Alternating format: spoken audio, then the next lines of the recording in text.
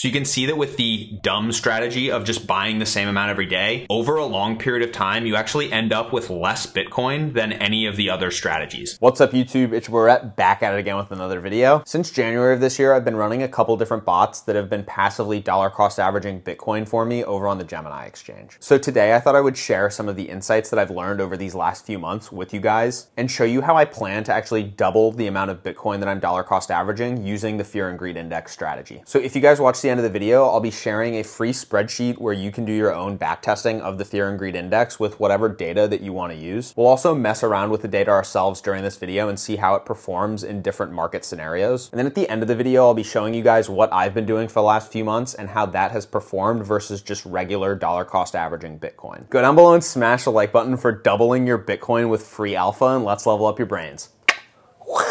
All right, guys, so I've got this fear and greed analysis spreadsheet here for you guys. The link again will be down in the description. And in this first part of the video, I just want to walk you guys through what is this spreadsheet and how can you read and use it. So these first two columns here, A and B, you're going to see fear and greed raw and helper up at the top. These two columns are basically just raw data from the fear and greed index. And we'll talk about how to get that data in here in a second. And then this helper row here just allows us to reverse sort the list. So if you scroll all the way down, you can see that we have fear and greed data coming from February 1st, 2018. And if we scroll back up to the top, we can see that I've reverse sorted this list here in column C, fear and greed column flip, where now 2018 is at the top. And if we scroll again down to the bottom, we can see that 2022, April 8th is at the bottom. Then columns D, E, and F, we're basically just taking these different comma separated values in column C and turning them into their own columns. So there's the date, the number of the fear and greed indicator on that date, and the classification on that date of either fear, extreme fear, neutral greed, or extreme greed. And then over here in column G, we have the historical Bitcoin price on this date coming from Google Finance. So as you can see, this spreadsheet only goes up to April 8th, and I'm actually filming this on April 9th. And so let's go through a quick scenario of how would we input more days into the spreadsheet, because you guys are going to be watching this in the future. So how can you get data up until the day that you're actually watching this video? So I'm going to leave a link down in the description. This is the Crypto Fear and Greed Index website where you can see what the current fear and greed index is showing. And if you scroll down to the bottom, you can see that with different URLs, you can get different historical data. And so I will also leave this link down in the description. This is basically going to show you the last, you can see limit equals 2000 here. So it's going to show you the last 2000 days of fear and greed historical data. And so all you're going to do is you're going to copy starting from 04, 09, 2022. Yours will be different if you're doing this,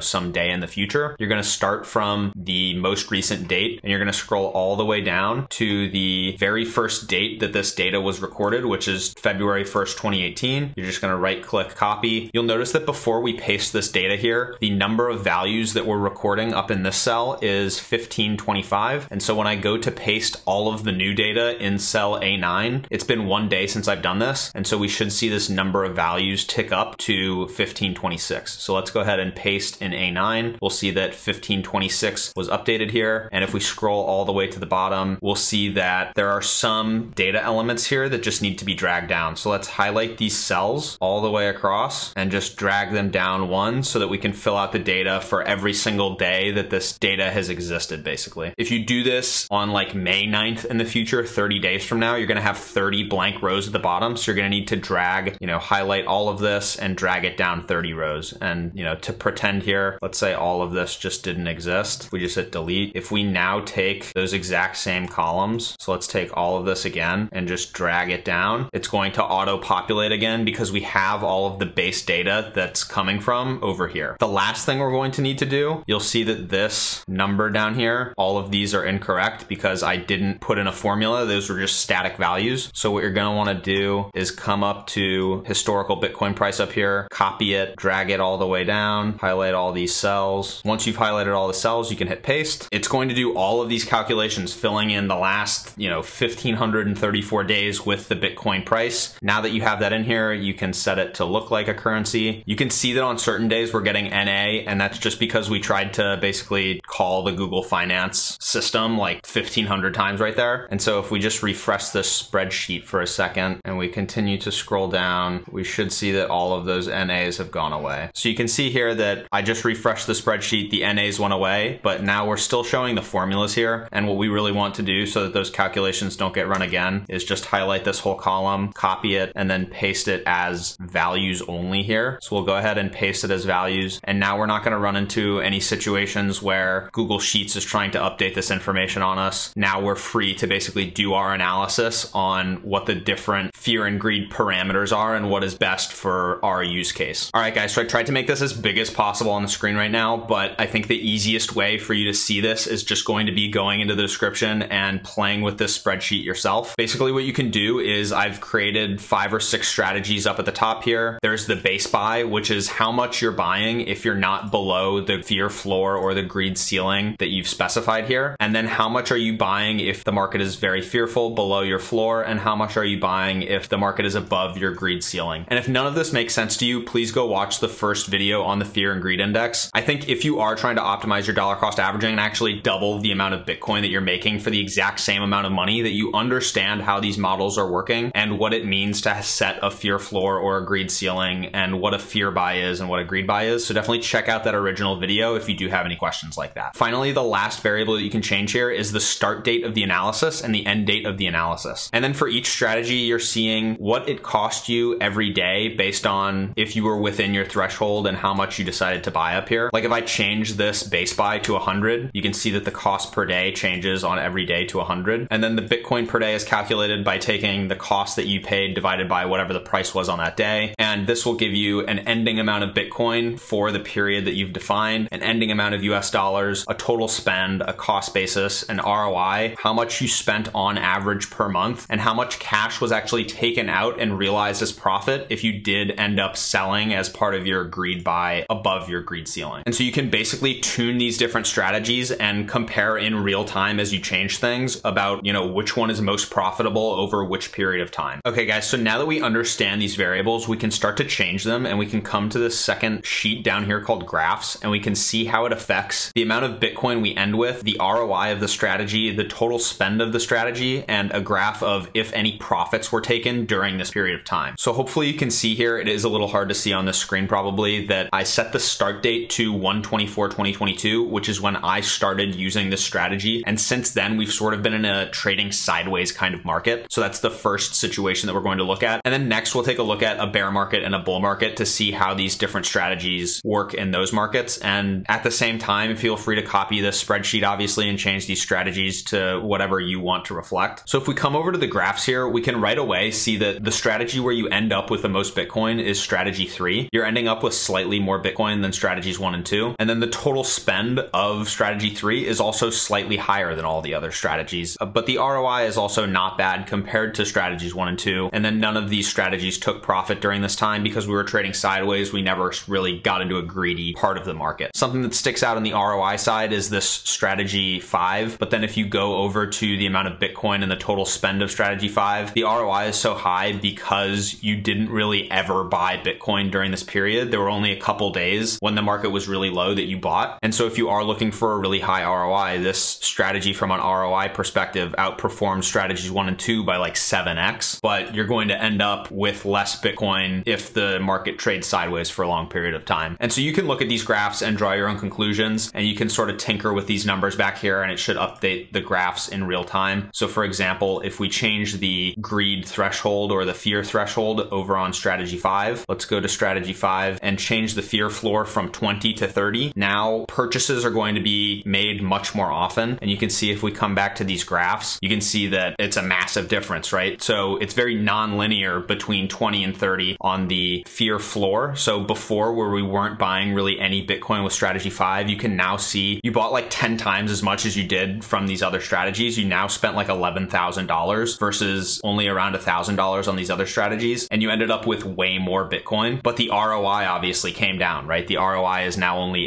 8.58% versus the 17 that it was before. And so let's go and change that back, but just illustrating a point that you can change these numbers and see the reflections in the graphs in real time. Okay, so next, let's go ahead and take a look at a bull market scenario. So we'll go from April 8th of 2020, sort of a low local bottom during the pandemic. The market is just starting to recover, but let's see what happens if you had started doing this during a massive bull market. And you can see up here, I've sort of created high-level descriptions of these different strategies just based on what they look like out of the box. This is sort of a, no fear and greed strategy. This is a accumulation strategy. You're never selling. This third strategy, you're accumulating and selling high if we ever get past the greed ceiling. Strategy 4, you're not really accumulating as much, but you're aggressively, buying and selling based on the fear and greed indicator. Strategy 5, you're not accumulating at all. And then strategy 6 is just some custom tinkering that I have been doing. All right, guys. So if we jump over to these graphs here, now that we have changed the date to sort of that bull market April 8th, 2020 scenario, we'll see that the strategies that were selling off Bitcoin sort of aggressively and not really accumulating every day, they didn't perform well from an ending Bitcoin perspective. And actually, you would have been better off if you just did the dumb strategy of buying the same amount every single day. And that's because in these strategies 4 and 5, you're actually a net seller of Bitcoin. So you ended up with a little bit of Bitcoin at the end of this period,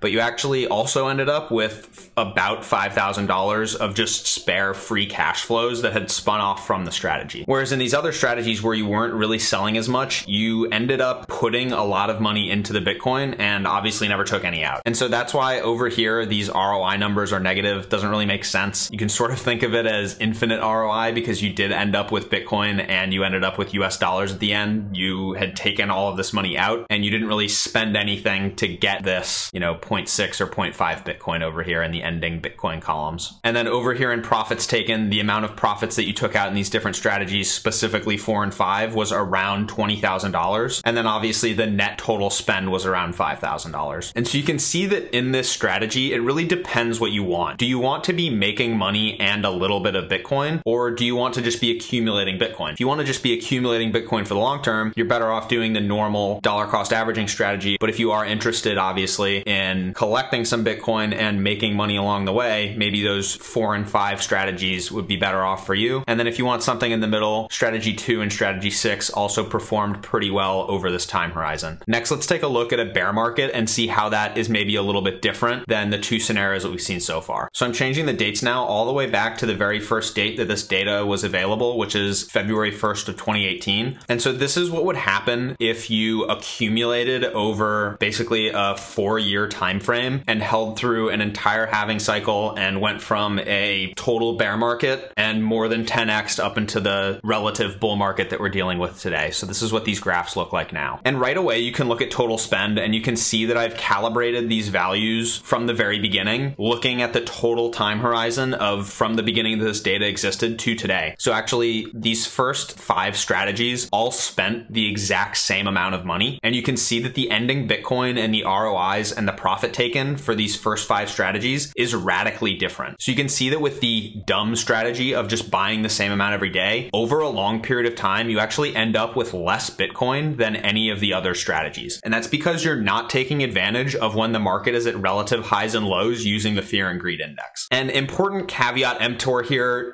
past performance and backtesting like this is not financial advice, and it doesn't guarantee that any of this is going to happen again. This is just between the period of 2018 and 2022. If you did this, you did make about 2 times more Bitcoin using any of the fear and greed strategies than you did using the dumb strategy, quote unquote, of just buying the same amount dollar cost averaging every day. So if you just dollar cost averaged every day, you'd end up with about 3 Bitcoin. But if you took a little more of an advanced strategy of, I'm going to maybe like strategy 4, dollar cost average a little bit every day, but dollar cost average massively on the fear and greed index, where I'm selling into the greed and buying a lot when it's very fearful, I would actually end up with twice as much Bitcoin, doubling my total Bitcoin than I did in the dumb strategy of just buying every day. And you can see that you actually spent the exact same amount of money. And that again, your ROI was 800% versus 300%. So more than double. And then you can see over in profits taken, profits were taken out in these 3 different strategies. And that's what's bringing down your total spend to be equivalent to these other strategies that didn't ever take profits. And then finally, let's talk about what I'm doing. I've actually calibrated strategy 6 here called custom tinkering to the amount of money that I'm willing to spend on average per month, which is around $900 on just dollar cost averaging Bitcoin. And you can do the exact same thing for whatever you want to do, right? So whatever your average monthly spend that you want to be is, you can sort of just tinker with the base buy, the fear buy, the greed buy, and then these thresholds as much as you want, and then set a time frame that you're willing to execute the strategy for. In this case, I'm sort of committing to doing this for 4 years so that that average hopefully spreads out and hits this average again. So definitely play around with the spreadsheet and come up with a strategy that you're comfortable with. I like this strategy that I've built here because it guarantees that I'm getting at least some exposure every day. It still has a base buy. So even in those bear market cases that we looked at earlier in the video, I didn't end up like strategies 4 and 5 here, where I didn't end up with any Bitcoin at the end of the strategy, right? I don't want to be a net seller of Bitcoin over the lifetime of the strategy. And if I ever did become a net seller of Bitcoin, I would probably update the strategy so that I could get back into accumulation. Since January of 2022 and executing this strategy, I've only had a couple of greed buys, and those obviously disproportionately outperformed my just daily $10 buys. And I haven't actually hit a greed sell yet of selling $100 because we've been in sort of a sideways market that hasn't hit really fear or greed that much during these last couple of months. So next, let's talk about what should you be doing. You should understand that the fear and greed model is not perfect and that no model is perfect. The fear and greed model is just there to try to approximate local highs and lows of Bitcoin. But if Bitcoin starts to act drastically differently than the behavior that we've seen in the past, you can go to Michael Saylor and see his quote, but it's that all models will be destroyed. All your models are destroyed,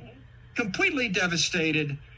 Bitcoin goes to the moon. Right? So you don't want to be in a hyper Bitcoinization scenario and like selling out all your Bitcoin position because the fear and greed index told you to. So you have to understand that risk, that if you are selling Bitcoin like this, using strategies that start to create outflows based on the greed ceiling, that there's a chance that you could never reestablish your original position because you've sold out all of this Bitcoin. And if the price just runs up against you, you're never going to be able to get back in. And then you should also consider the risks with strategies like option 5, where there is no base buy. And so if we just trade sideways for a really long time, or if the fear and greed indicators get broken and like you never hit this fear floor trigger, that you might just never accumulate any Bitcoin. And then the final risk that I would consider with these strategies is that while the average spend of some of these is, you know, very, very similar, right? The total spend is exactly the same. So the average spend would also be very similar, is this idea that there's non-linearity in these fear buys and these greed buys. So the great part about buying some small amount every day is that it's very predictive that in March of 2022, I'm going to spend, if it's $20 a day, I'm going to spend $620. And then in April of 2022, I'm also going to be spending $600, and May $600, and June $600. But with some of these strategies where it's very non-linear and it's fear buys and it's greed sells, you could end up spending almost nothing this month and you could spend $7,000 next month. And if you end up in a situation like that where you're not able to cover large amounts of aggressive purchases when the price is falling down against you, if you run into liquidity issues in a situation like that, it's not worth running the strategy in the first place, because these numbers are sort of happy path numbers that assume that you can fund this strategy no matter what. So take that into consideration when you're figuring out like which strategy do I want to implement and how aggressive do I want to be with the fear and greed indicator, because if you do run into liquidity issues, it's going to mess up some of the math that you've done on paper here. All in all, I really like this strategy because it is totally passive. And as you can see over the long term, every single strategy, regardless of how we've tinkered with it, if we've implemented the fear and greed index whatsoever, it's massively outperformed just buying the same amount of Bitcoin every single day. Like we talked about though, not a guarantee of future performance. And so what I'm going to be doing is every year or every 2 years, over longer periods of time, I'm going to be giving you updates on how this strategy has performed so that you can get more data points and sort of make a decision for yourself about whether you're ready to accept some of that risk that comes with running a strategy like this versus just doing a dumb or boring dollar cost averaging strategy every single day where you're buying the same amount. If you guys found this video helpful, go down below and smash the like button so that YouTube shares it around to other people. Comment down below if you guys have any interesting dollar cost averaging strategies. I'm really interested to run a couple of these in parallel, see which ones do the best, and then report back to the community on what I've found works and doesn't work. And then come back here every Monday at 10 a.m. Eastern. I love you all.